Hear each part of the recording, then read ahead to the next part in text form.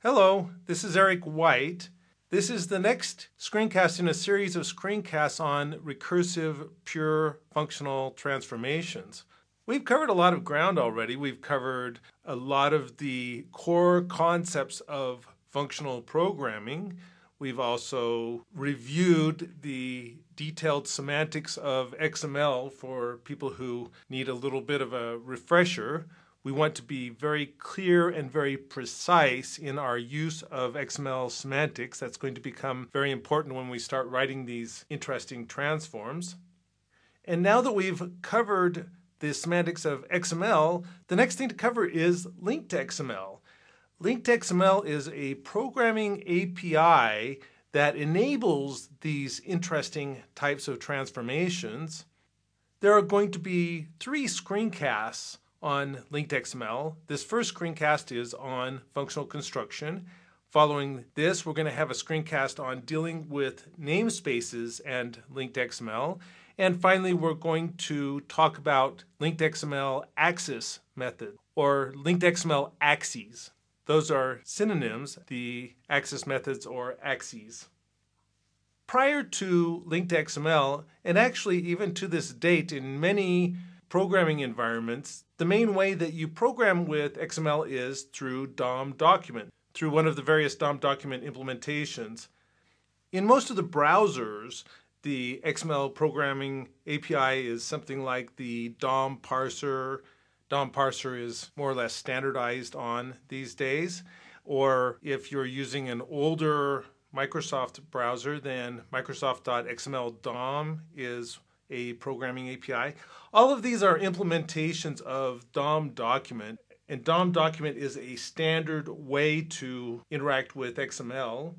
The main idea of DOM document is that there is one API with a particular set of semantics for all of these various methods, and this API is the same regardless of what language you're using. The actual syntax you might use will be different if you're doing it in Java or JavaScript or C# or C++, but the semantics of the various methods are the same, more or less.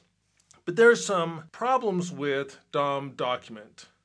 To summarize the problems, sometimes it's a bit cumbersome to deal with DOM document. So as an example, every node needs to be attached to a document, and this is really an artificial constraint that is on the system, that there's nothing intrinsic about a node that requires that it be attached to a document, and this complicates the programming API quite a bit.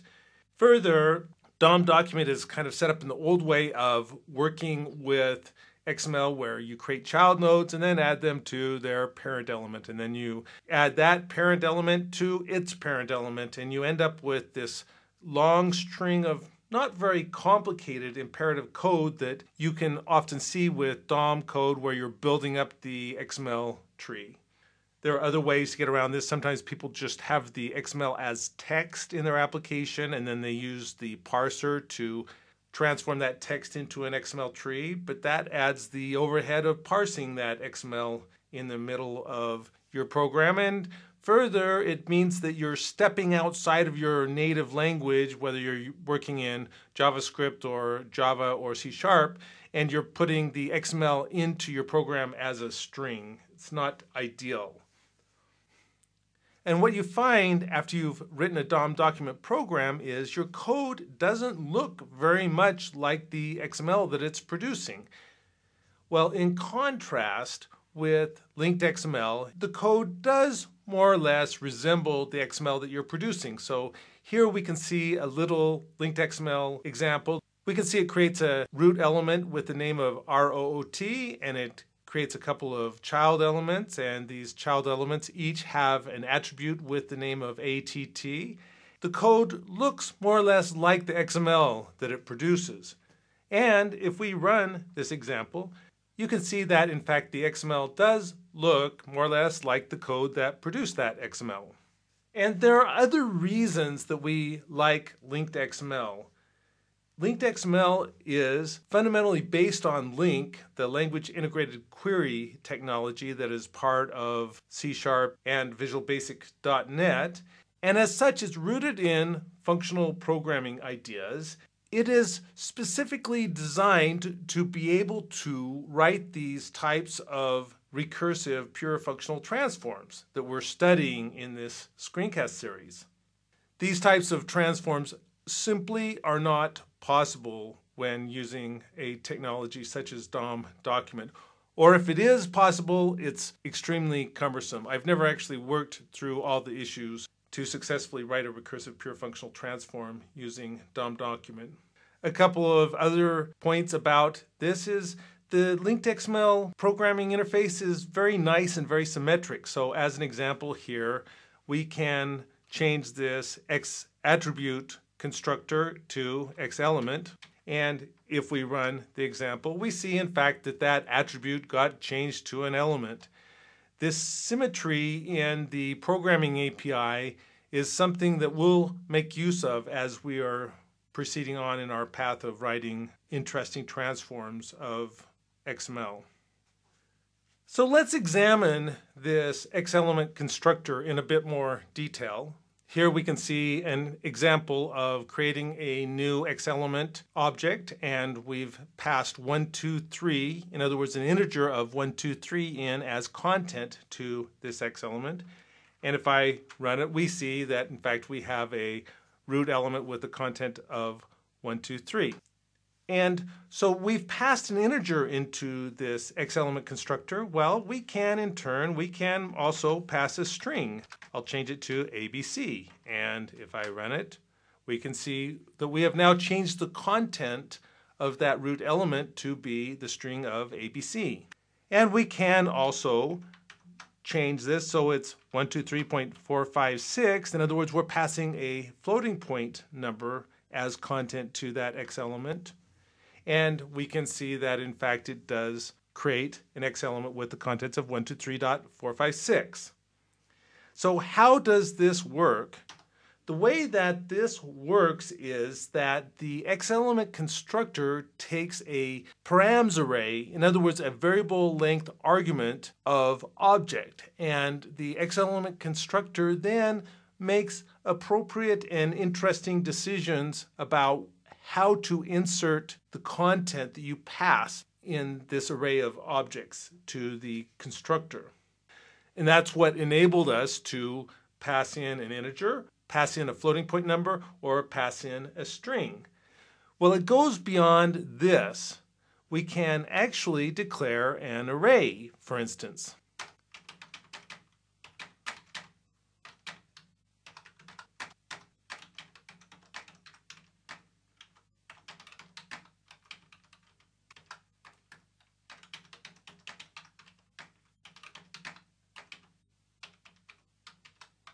So now I've declared a new array, and I'm using the array initialization syntax of C#, where it implicitly determines the type of the array.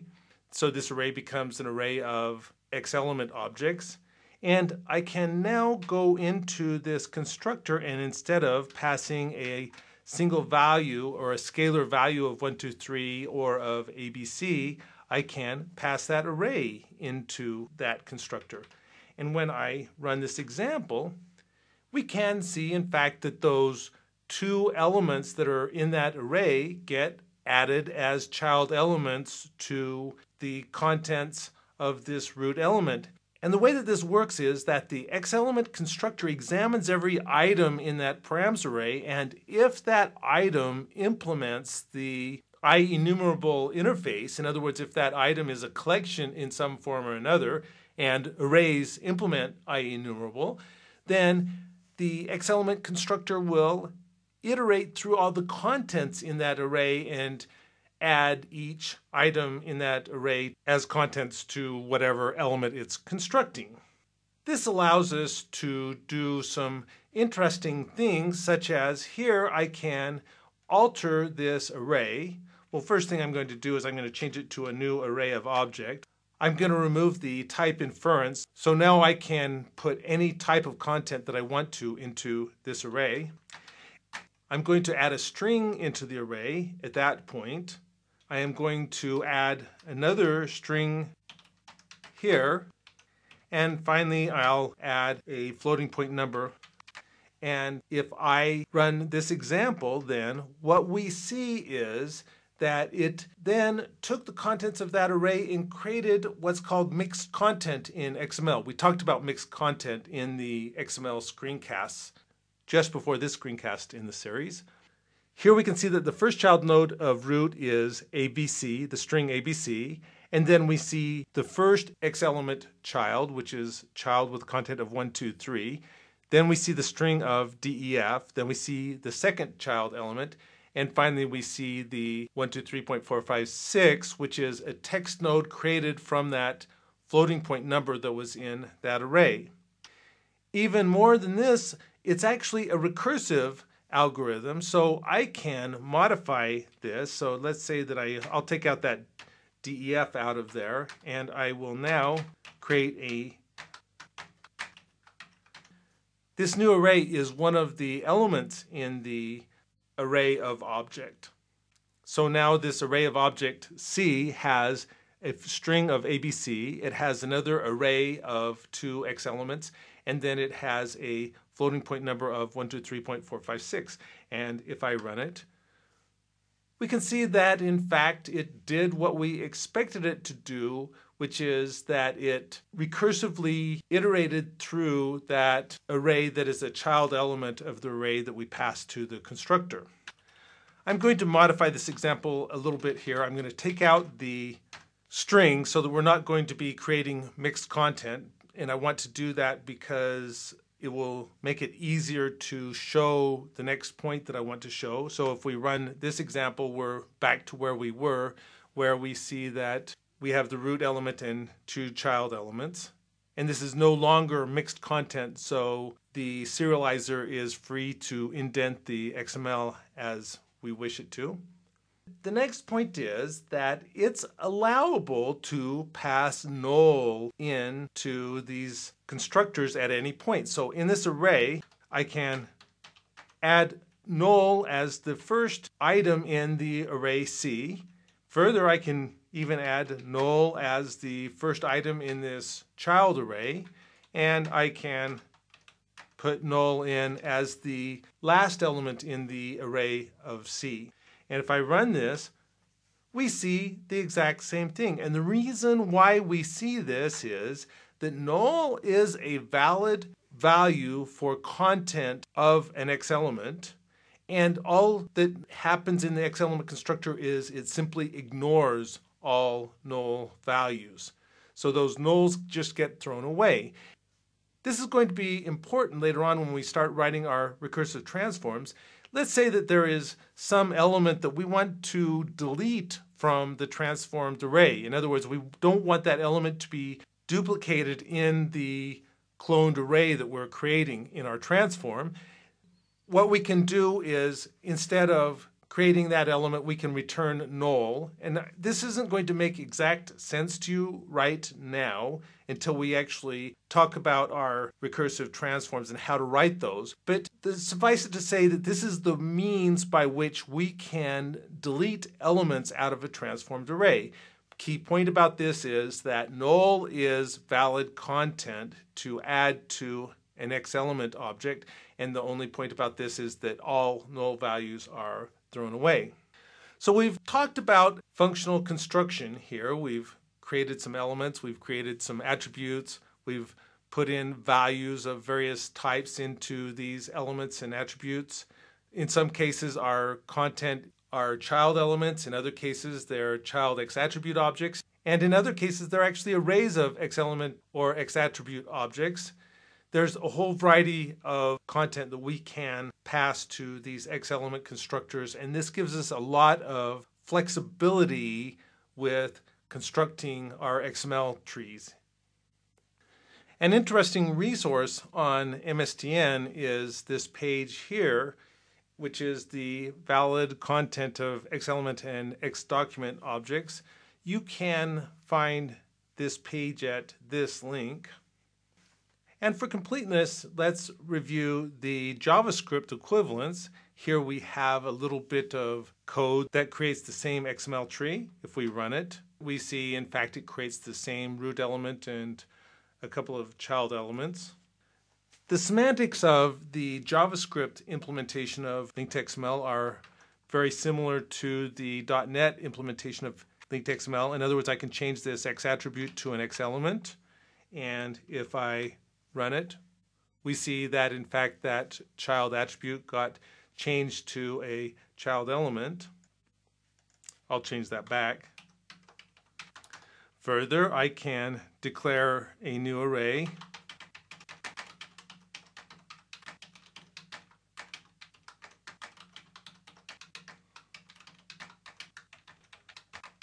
And I can modify that constructor to use that array. And if I run this, we see exactly what we expected to see. I can modify this array so that it uses interspersed strings. And we can see the same mixed content for that XML. We can see that I can modify this example in the exact same way, where I make our array C to contain a child array of 2 X elements. And when I run it, we see exactly the same thing that we saw before. This JavaScript implementation of LINQ XML is something that I put together for a particular project where I needed to duplicate some functionality that I had in Power Tools for OpenXML. This functionality was literally thousands of lines of code long, and rewriting all of this functionality using DOM document, well, I'm sorry, it just wasn't going to happen. So it turned out it was easier for me to write a small implementation of LINQ XML specifically designed for JavaScript. I can get rid of these 2 nodes so that now, again, we are going to create an XML tree that actually can be indented. And finally, I can put in null values in exactly the same way in our JavaScript example as we had in C#. And if we run it, we see the exact same results. This ability to take a null value as an argument is so important to these types of transformations, these recursive pure functional transformations, that of course I had to implement that exact same functionality, the exact same semantics in the JavaScript implementation of LINQ XML. This ability to create XML trees in LINQ XML is not limited to just creating XML trees using the XElement and XAttribute constructors. You can also parse XML strings. You can load XML strings from other resources. And in .NET, you can load XML using XML readers. Well, all of these approaches are interesting, but they're not really germane to our project of learning about recursive pure functional transformations. So I didn't focus on those. But if you're a LINQ XML person, or if you're a student of LINQ XML, you'll find lots of examples of creating XML in a variety of different ways. But what is important to us when writing these types of transformations is this ability to use the linked XML constructors, in other words, these XElement and XAttribute constructors in this specific fashion. That's all I'm going to cover in this screencast. In the next screencast, I'm going to address namespaces and how you work with Xnames and Xnamespaces in LINQ XML. It'll be important to understand Xnamespaces and Xnames when writing recursive pure functional transformations.